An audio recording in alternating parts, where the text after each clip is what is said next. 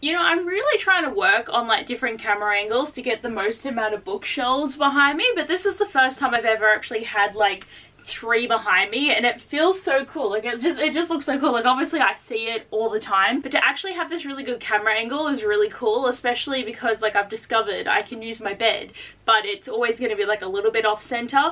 And also something that I'm just going to touch upon, because this is just like an intro of me telling you different things that is going on. I am actually wearing this crop top, which is, I know, a really random thing to say, but I've never worn a crop top in the whole entire time that I've had BookTube. I've never really shown this part of myself very often, but over the course of the last 3 months I've been on a diet and I've lost 8 kilos, and obviously like I've got a long way to go. Like I've still got a tummy and I'm still feel fat in myself, which is obviously something that's really hard, because people can tell me, oh, you look so skinny, you look so nice, but it's only my mental image that I'm trying to work on. So I'm the only one that can tell me that I look good, even though I do appreciate people saying things. And I don't think you guys are going to judge me for wearing a crop top, because I feel like I'm not really in front of you guys. Like this isn't me right now actually talking to you guys to be like, oh my god, look at me. But like I'm just really excited. Like I've lost 8 kilos. I feel so proud of that achievement, and I've still got 12 kilos that I want to lose. But this is all the things that I wanted to talk to you about. This is such a long-winded intro, but you guys know how I am. But to get on to the reason why we're here, I want to tell you all about my favorite books of 2021.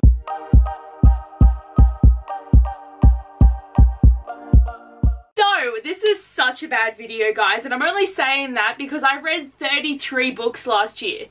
I am so mad at myself. I know it doesn't matter how much I read, but it does matter. It does matter to myself, because like I used to read so much. I have all these books and I'm not reading them, and also for the fact that every single year I do my top 15 books, because I started my booktube in 2015 and I was like, oh, this is a fun video, you know, top 15 books of 2015. But then it got to 2016 and I'm like, I am not going to continue doing this, because that is just too many books to have as favorites, even though some years I probably could have used it more than others. But I'm always going to do 15, and it was a struggle to pick what I wanted to put on this list, because I'd say only the top 5 are like new favorites, and the rest are just ones that I liked more than the other 18 that I didn't put on this list. But normally I would have like 50 plus books not on this list, so I feel really mad about this situation, because it was just really annoying for me to pick. And that's kind of why this video has taken a long time, because I didn't want to pick for the longest time, but I'm not breaking tradition. So just know that all these books I did like, of course, but like the top 5 are like the sweet spot of new favorites. But I'll try and get through these books as quickly as I can, because generally this video always goes for a really long time. I know I've already been talking for a lot, so I will tell you my thoughts and feelings, but like in the quick way. So coming in at number 15, we have A Court of Silver Flames by Sarah J Maas. I don't know why I didn't really want to put this up higher in the list. Like I knew this book was gonna be on the list, because I feel like I haven't read a new Sarah J Maas book for like the longest time. But it's really funny, because with this book, obviously I actually didn't want to read it at first, because I have never liked Nesta's character. Cassian was the reason to keep this going. But I will admit that over the course of reading this book, I've discovered that I actually really do like her character. She was very misunderstood, and obviously from Feyre's eyes she sees her as a victim and a monster. So actually being able to know how Nesta feels, and to be able to see her romance with Cassian grow, and to also know how Cassian feels about a lot of situations, it added a lot of light to the series that I think we really needed. But I also think because this was a year that I've read a lot more adult contemporary, even though I say a lot more when it isn't really that many in book amount, but like I read a lot of adult contemporary, so this is low, because even though I liked the romance and I liked the story, there were some plot things that I thought were a bit annoying, and also because I'm not going to get any more content for a long time and it makes me sad. And to get all my favourite authors out of the way, we've also got Queen of Air and Darkness by Cassandra Clare. So these two are pretty much tied, because there was a trope in this book that really irritated me like a lot of the time, but I am very proud of myself for finally getting to this book. So I don't care if I read 100 books this year, this book would have made the list. It gets a placement because I am so proud of myself for finally getting to it. But it was really good to finally know what happened to Emma and Julian. And did you guys know that throughout the course of me not reading this for 2 years, I never got spoiled? I'm proud of the internet for not spoiling this book for me, because literally you can go on Goodreads and one person writes every spoiler in a book, and you literally are looking at the spoiler free section and you're like, what the F? But there was one time that I saw a snippet about a character that may or may not have come back, and I didn't actually understand it. So that was the only thing that ever happened, and that actually intrigued me to actually finally pick up the story. and it wasn't what I thought it was going to be, which is completely fine, but like I am just really happy. I loved being back with the Blackthorns. I love the story dynamic, and this world is just so big now, and there's so many different characters, and it's just crazy to think that this started with Clary and now we're here. Next, I want to talk about Cemetery Boys by Aidan Thomas. I'm still weirded out that I actually can add audiobooks to this list, because I used to always own every single book on my list, but I'm trying not to buy as many books, even though I still have like another book haul that I need to release where I bought a lot of books. I really loved reading this book. It was very diverse, and I really enjoyed reading the trans rep, because I'm trying to read more trans stories, because it is still a topic that like I understand, but I still want to read different characters' point of views and different stories and different ideals, and I think it has been really good to read books like this, and I think it's something we all should definitely be doing. But it was so much fun, and even though this book was kind of highly predictable where it was going to go, I really enjoyed the story. I loved the magic element. Maritza was a great character. I really liked Julian. And then Yadriel just had such a sweet story, and I just really enjoyed it. Like, it was a good book for family and story and fun, and I just had a great time. Number 12 on my list is Beach Read by Emily Henry. So this is a book that I read more recently, and this was one that I wasn't actually sure if I was going to add on my list, but then when I was looking at what I had to pick from, I realized I am going to put this on my list. I really did enjoy the story. I just had some issues getting actually behind the romance of the story, because they were so different, and I know that's the point, and then they're meant to be so different, and they write in each other's genres, and then they're meant to understand each other, but I just thought they were too different. I didn't see the romance happening, even though that's exactly where the story was going to go, but the banter and the way that they really care about each other and the different adventures they went on really endeared this book to me, and I enjoyed it so profusely by the end, and I was rooting for these characters, and I'm just so glad that I did finally read this story. And I'm actually also kind of glad that I read her second book before I read this one, because if this was the book that I read first, I would have been so much more hesitant to go into the second book, which is like highly on this list because it's my favorite, which is won't tell you where it is, but it's coming. But I just think it was a good story, and I ended up really loving Gus. He's a really well written character, and I just had a lot of fun. Number 11 on my list is Heartstopper Volume 4 by Alice Oseman. I'm kind of so sad though, because I don't think we're going to get Volume 5 in 2022, so I think I'm going to have to wait a while before I actually find out what's going to happen to these boys, but we're also going to get the TV show. But I love this comic series so incredibly much, and I think every single year that I've read a book, it's become on my list because it's just so endearing, it's so sweet, but also this one was actually so heartbreaking because it delved more into Charlie's eating disorder, which I was really happy to read about. Like, it was really good to have more information about how he's feeling and how his family was helping him, because from reading Nick and Charlie and This Winter, Alice Oseman actually put a lot of threads into what Nick and Charlie actually had to deal with surrounding his eating disorder and his OCD, and it was actually really heartbreaking to actually have to see it start to play out, because we're right in the thick of it in this comic, but we actually got to see the aftermath in those books, and it's really cool that there is so much content where we get to see all different degrees of them in their lives and their history and their story. And it's always kind of nice that we know that they're probably always going to pop up as like side characters in different stories and stuff, but I so incredibly enjoyed this, and I highly recommend the comic if you haven't picked it up yet. Just know that the hype isn't fake, it's really well deserved. Number 10 is Take a Hit, Danny Brown by Talia Hibbert. I'm just so excited. I was so not a fan of Chloe Brown, and you guys know this, so I won't delve into that too much, but I picked up Danny, I was hesitant, and I was like, oh god, gut punch, because fake dating is one of my favorite things. I incredibly love it. It is such a good trope. Like, it's starting to become my favorite thing ever. Like, Hate to Love is still my favorite, but so many books have done a shit job of it lately that it pisses me off. And like, even though I end up enjoying the stories, the trope that pulled me in was written badly, so it makes me sad. But I really enjoyed this, and just Danny and Raph have such a sweet relationship, and Raph has gone through a lot of stuff in his life, so he is a very overbearing and protective male, but it wasn't the way that you just feel suffocated. Like, he has such a like sweet presence, and he cares about Danny so much, and just to watch their relationship grow, and also how Danny like hates everyone but like loves him, and just like, oh my god, like, it's so good, it's so good. Like, I highly recommend it if you want a really good romance. Number 9 on my list is Mistletoe and Mr. Right by Sarah Morgenthaler, and it feels like a freaking age since I've read this story. So it's about Lana and Rick. Okay, Lana and Rick. So this is the second book in the tourist attraction. So I listened to this book, but I actually read most of it the year before, but finished listening to it in the start of 2021, so it gets to count on my list. But I also read Enjoy the View, but I didn't enjoy it as much. But I really like this story because it's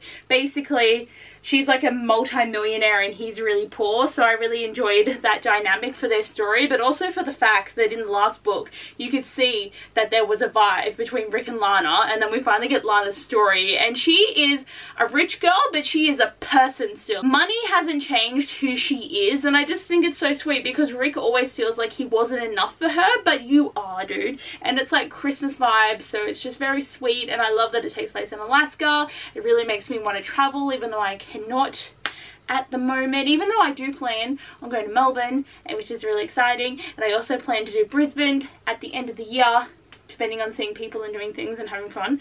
Just hopefully COVID lets me. But I'm also booked in for my booster in like a week and a half, so I just gotta make it to my booster and I will feel a lot better about things. But I am just so incredibly happy that I did pick up this series because I've only ever listened to these on audiobook, but this is just so good. Highly recommend. Number 8 on my list is One Last Stop by Casey McQuiston. So this is a little bit of a letdown, like not in a bad way, but like Red, White and Royal Blue 2 years ago was like my #1 book, and this one only takes 8th place, but I still really enjoy it. I've read so many more adult contemporary since then, and I have so much love for them. I really enjoyed the story because it felt very simplistic, even though it wasn't, because I loved the way that August just connected to the people around her and how she was there in the New York City lifestyle, and it just makes me want to go. Like, this is the book that made me really want to go to New York, even though I always have wanted to go, but then after watching so many Christmas movies, that's also developed into wanting to go for a Christmas in New York, like Christmas and New Year's. That is what I want to do.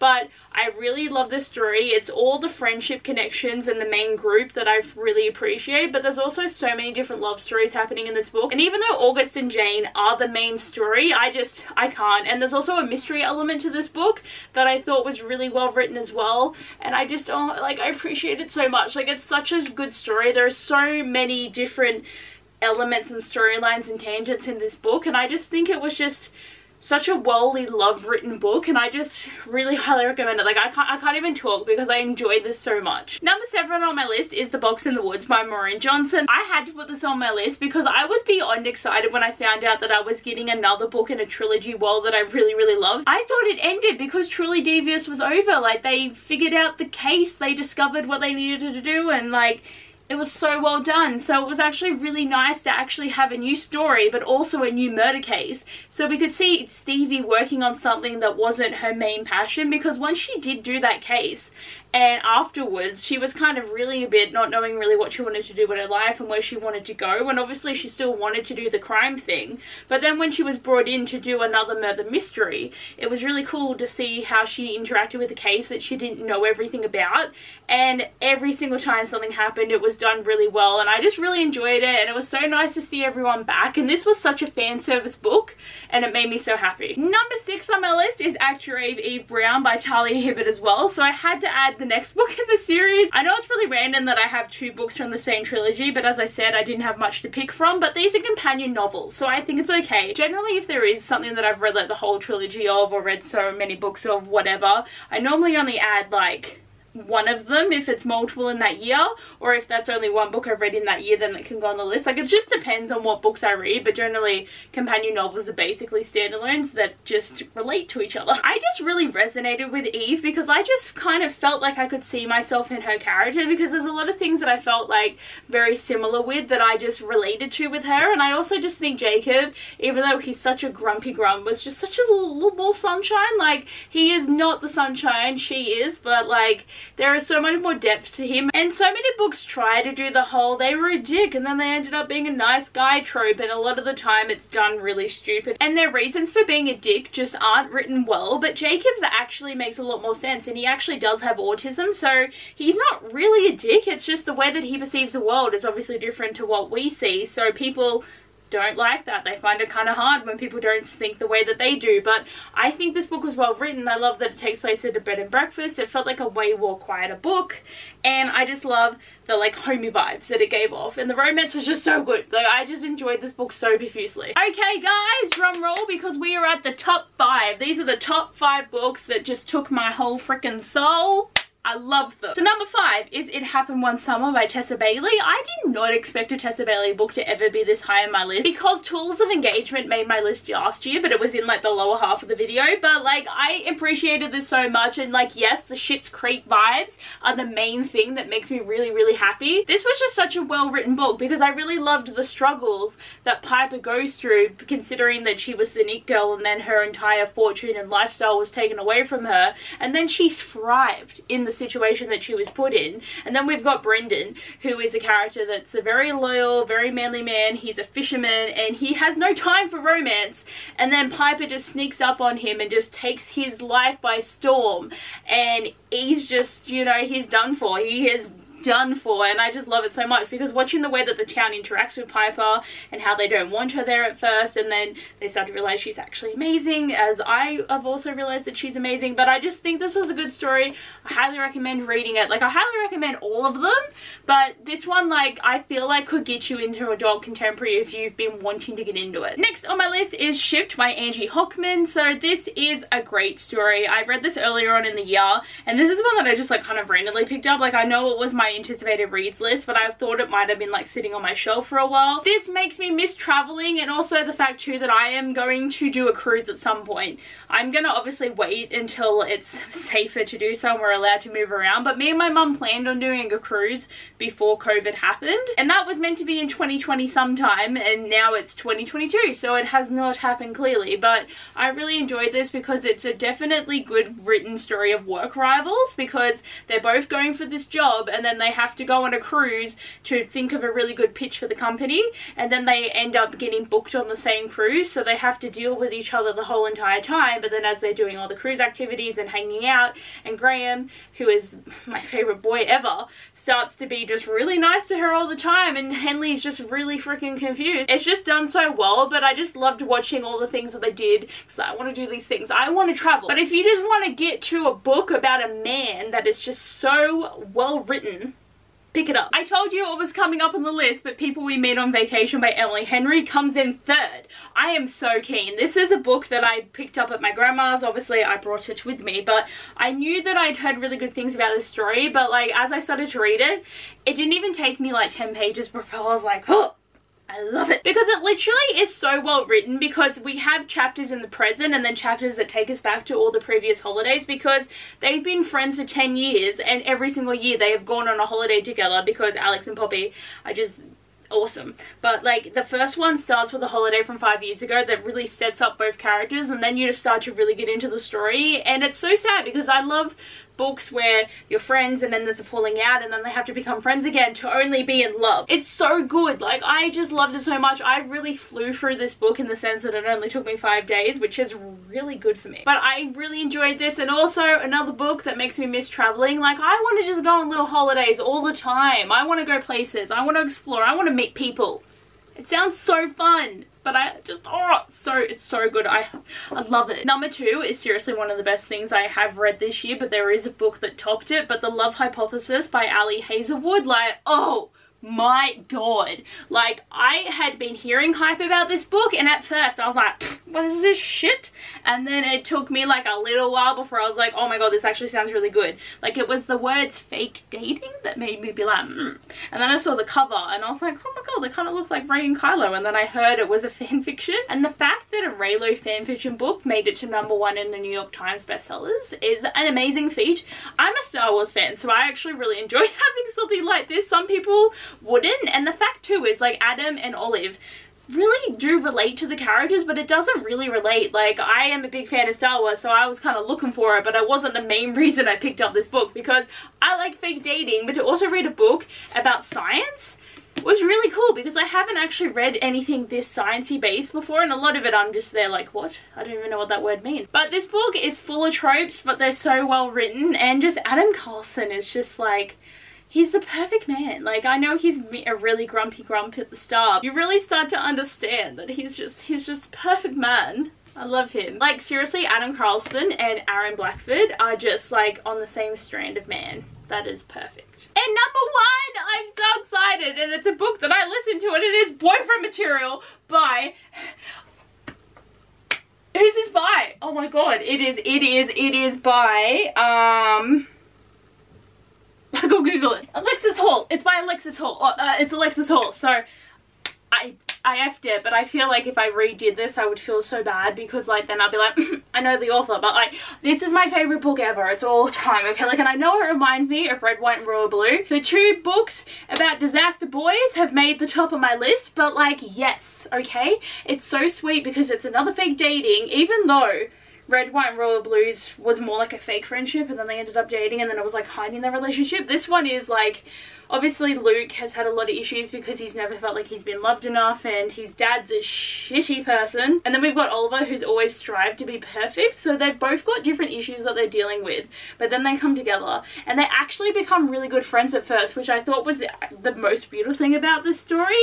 And then as they started to develop into being like really good friends, and then boyfriends, and then lovers, and just like, it's just, it's so good. Like, I just made me so happy listening to this story, and I'm so excited because we get husband material this year. I'm like, they're gonna get married. Oh, I mean, I hope. I hope. If they don't get married, I'm gonna be so mad because, like, don't stress me. I'm like stressing myself out, but just, I love it. Like, at least there was one book that made me so incredibly happy this year. I mean, like, they all made me happy. They all made me happy, but number one. So I don't own everything that I read this year, but like, I had a really good time. Like, I mean, I just wish I had more to choose from, like, to make it more cutthroat, because that's always fun. But like, I loved them all so much. Like, I really do. So guys, that is all for my video today. I'm so excited. Like, I'm so glad I finally filmed this. So this should be the last of my, like, wrapping up videos. Like, I have videos to film of, like, things that aren't 7 on Sundays, but nothing that's, like, needing to be done in a certain time limit anymore. So it's like, whew, don't have to be worried. Even though I feel like I've been doing a really good job of actually getting videos uploaded, I'm, like, really happy with how my channel and everything's going at the moment. It's just so exciting. But anyway, guys, thanks for watching. I hope you enjoyed, and I'll see you guys next time. Bye!